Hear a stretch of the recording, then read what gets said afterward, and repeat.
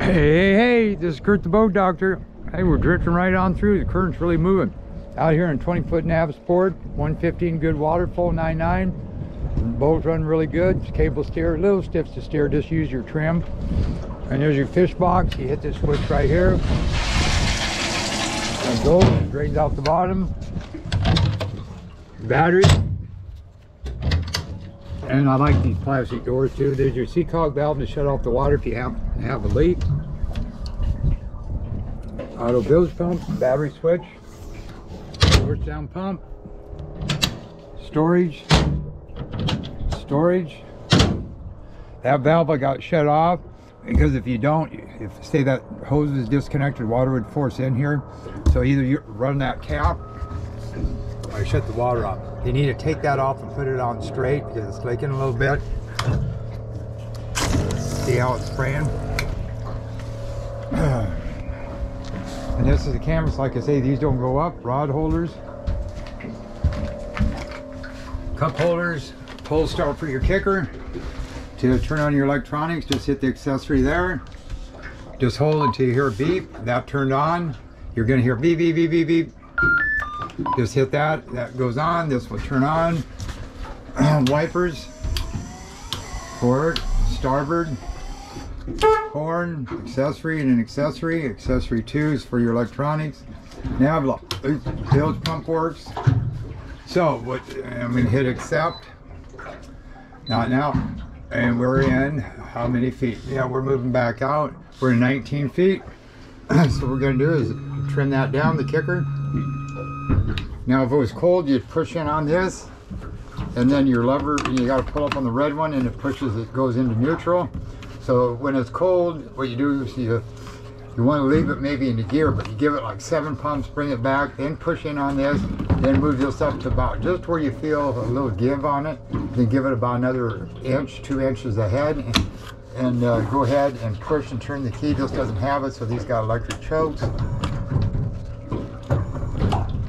There you go, put it geared.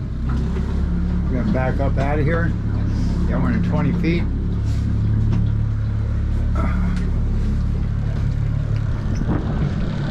Good water flow.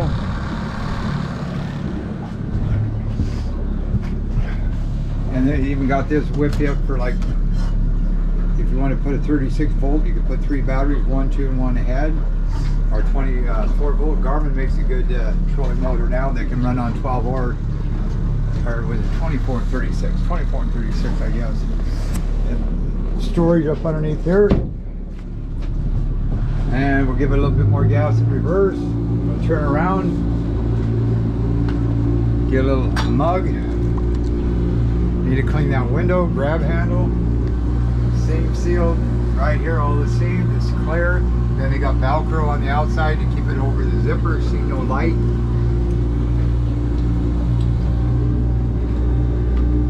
Push that to get the weather, one with the little cloud on it. And then just put this in here now, hit it ahead. Does about 9 miles an hour. I'm gonna go against the current though, because we've probably got a good 3 mile an hour current. We're sitting at 9 miles an hour right now, but we're going with the current. I always like to test them against, so then I don't give somebody a high number. So now we're going against. See how I drop down to 3.5? So now that tells me how fast the current's running. Yeah, that current's running. Yeah, 3.4. So that means about 5 miles an hour. That's hauling. So that's doing good. Bring that back, shut her off, trim it up, and you can hear it. There, it went here.